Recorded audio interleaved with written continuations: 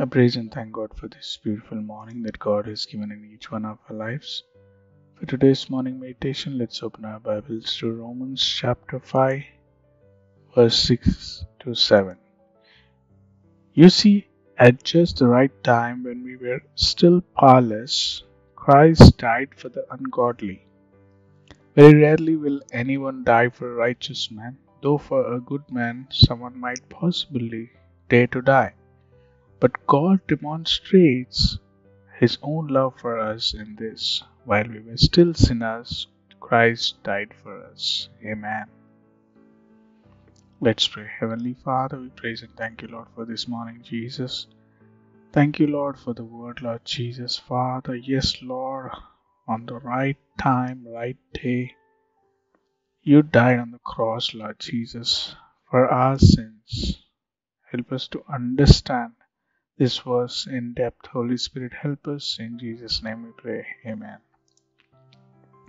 Friends, Paul writes that Christ died at the right time. But what can it possibly mean that Christ died at the right time?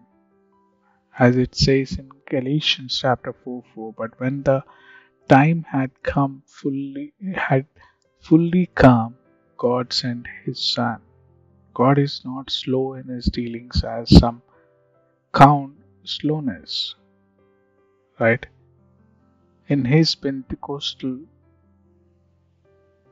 Paul preaches that Jesus was handed over to you by God's set purpose and foreknowledge. The birth of Christ in Bethlehem was not a simple twist of fate or chance occurrence. It was not accidental how Jesus died on Calvary's cross that Passover weekend. That first Lord's Day when Jesus rose from the dead was not some trick of history which caught our almighty and glorious God by surprise. No, Christ died on the right time. In the Old Testament, we can see how the history of salvation led us to a climax. It was at the right moment in this history that Jesus Christ went about Galilee and Judea proclaiming the gospel. His entry into Jerusalem on that Sunday morning when they hailed him as King, the Son of David, was foreordained by God.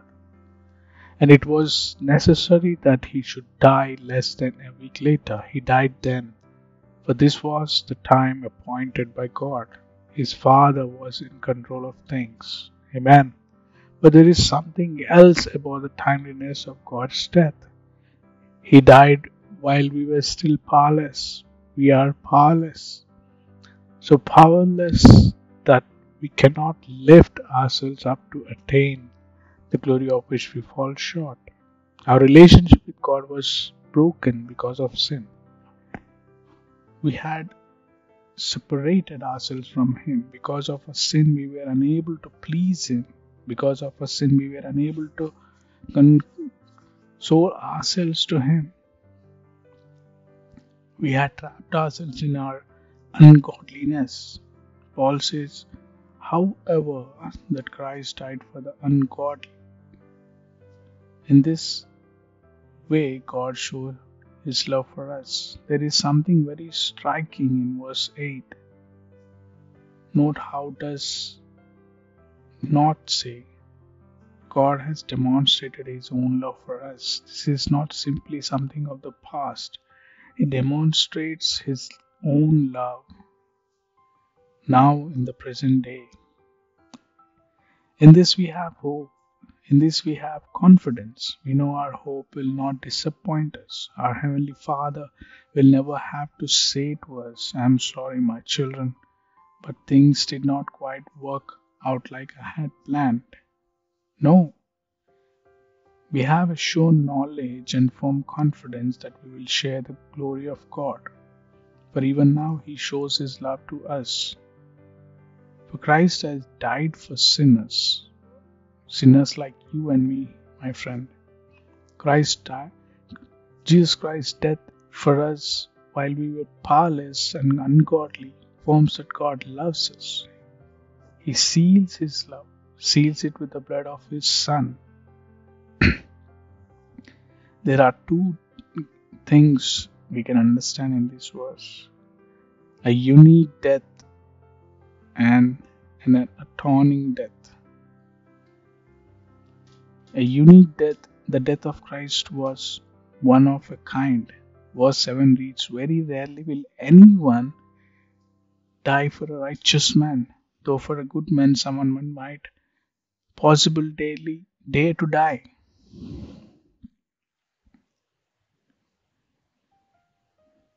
What is Paul saying? Who is this righteous man? Who is the good man? What do they have to do with our hope? Here Paul is showing us the unique character of Christ's death. If you see, there are few people who will stand in the breach for others. Paul is proposing, for the sake of discussion, that there is a righteous man. Paul refers here not to someone who is righteous before God. He means instead a person righteous in the eyes of man and of the law. He uses the word righteous in its ordinary sense. He speaks of the righteous man as a citizen of the community. This is a man who obeys the law of the land. He does what is right and goes about his business in integrity and honor. He does what society asks from him and offends no one.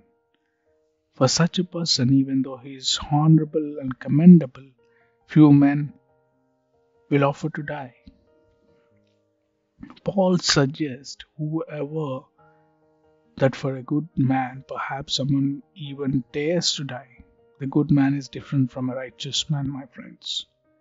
In the eyes of men, there are many righteous people. You meet these people in all the walks of life. They need not to be believers. This type of man does what he ought and gives to everyone his due. The good man is more, however, because he does more than society requires of him. This good man is one who does not just give everyone his due, rather he actively promotes the well-being of his neighbors. A righteous man is innocent of wrongdoing, but the good man is worthy of praise for his pity. The good man, his actions are excellent, honorable, even praiseworthy. For such a man, someone might even be willing to die. Such a person could become the object of a love so strong that a friend might even lay his own life to save him. We see so many scenarios of friendship where one friend sacrifices for other. However, we were none of these things. We were not good. We eliminated ourselves from God. We were strangers to doing good. We could not keep the law. We fell short of the glory of God. We by nature hate God and our neighbors. We have plunged ourselves into the deepest depth of sin and we are incapable of doing any good. We are not the good man Paul speaks of. We are not even remotely righteous. Yet while we were powerless, while we were ungodly, Christ died for us, my friend. In this we see the amazing grace of God. Christ's death is for you and me as a sinner. God did not come seeking a righteous person.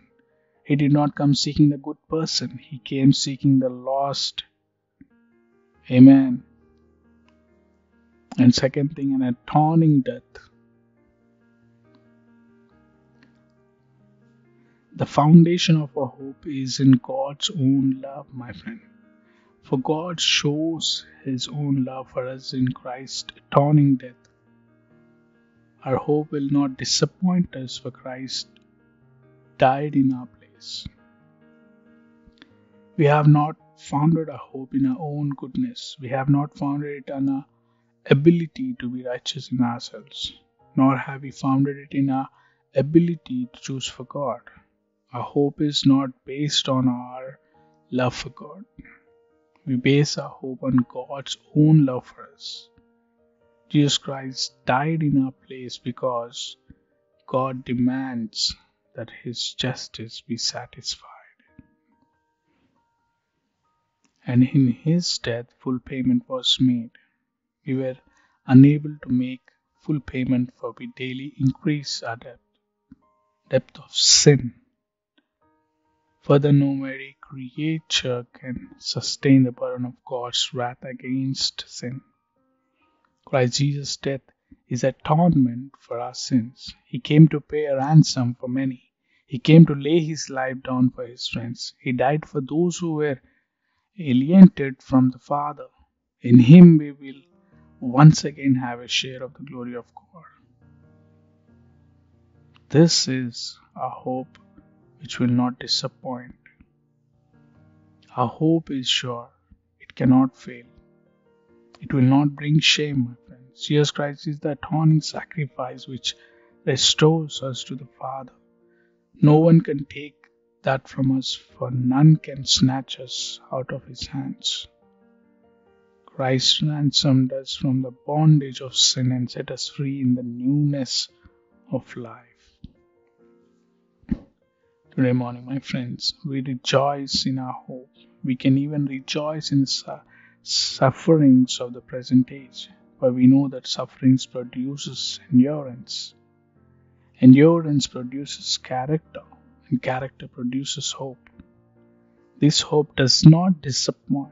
We must base our hope on God's own love for us. Paul writes to Timothy and also to us, "The saying is sure and worthy of full acceptance that Christ Jesus came into the world to save sinners." Amen. This is the gospel message. He came to save sinners like you and me. And save us, He did, by His timely, His unique, and His atoning death. Amen. Let's remember His sacrifice for our sins, my friends. Let us be comforted in our own lives when we desire His works and it seems that He has delayed or is long overdue. In God's economy, He will act at the right time, the best time for us. We are saved because He did everything on time. Let's submit our lives to Him and let's glorify His name in our lives. Let's pray. Heavenly Father, we praise and thank you, Lord, for this morning. Jesus, Father, we praise your name, for we were weak in the pit of despair.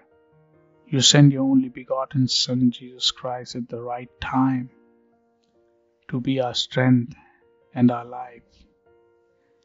We submit our lives in your mighty hands, Lord. Your name should be glorified through each one of our lives. Help us to prepare ourselves.